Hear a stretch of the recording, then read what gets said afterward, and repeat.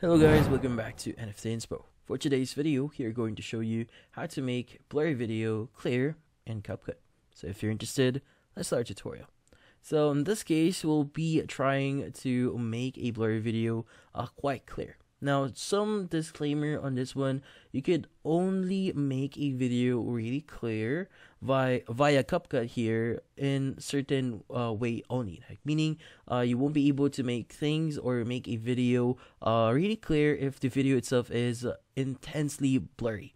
That means you can only make your video clear in a small amount. Like, for example, it only has like a small amount of blurriness on it. You can make it a lot sharper via the CapCut application here. But for intense blurriness, you need to use other tools like AI tools to actually make things a lot sharper in your video. Now in this case, let's go ahead and start. So first thing we need to do is you need to go ahead and go to CapCut here, and we need to create a new project. So let's go ahead and click on new project here and choose the blurry video that you have and click on add. Now once you've done that, you should be able to see your project here.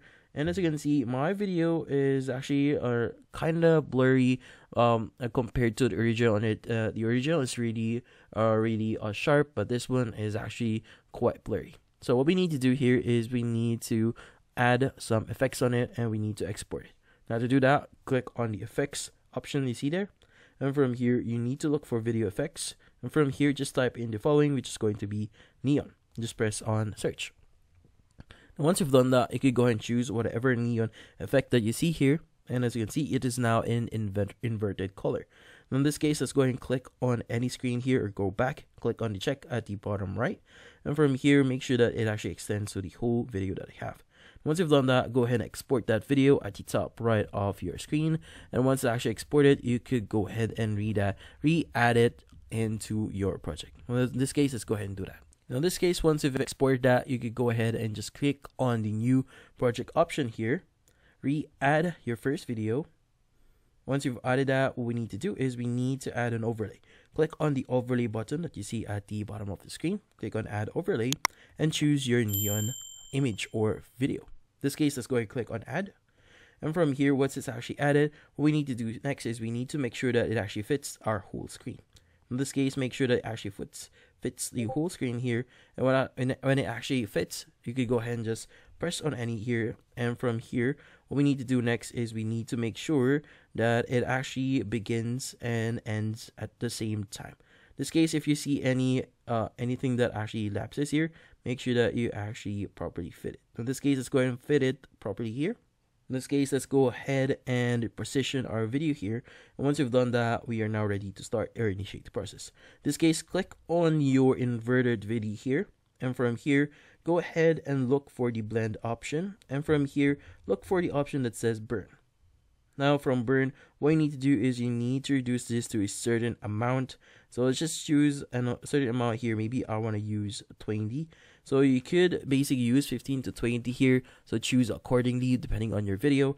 But in this case, maybe I want to make it a lot lesser. So let's go ahead and click on 15 or 16 here. And again, make sure that your video has it actually complete. As you can see, sometimes you'll have a weird outline on it if you don't have it actually fitting the whole video. But in this case, once you've done that, the next thing that we want to do is we want to apply this one and click on the original video. Now in the original video, what we need to do next is we need to look for an option here, or a option or editing tool that we could use here to actually improve the original video further. In this case, what we need to do is we need to make sure that we have the original tools here, and from here, select your original video.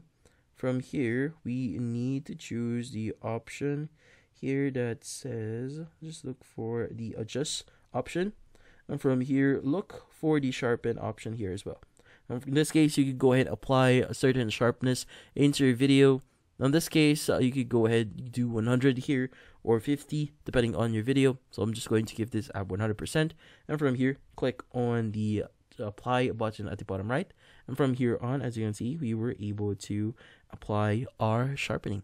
In this case, this will actually affect the look or the overall look of your video. It's going to give the illusion that it's actually a lot sharper. And that's about it. So hopefully this video was able to help you. Like and subscribe to NFT Inspo. Thank you for watching.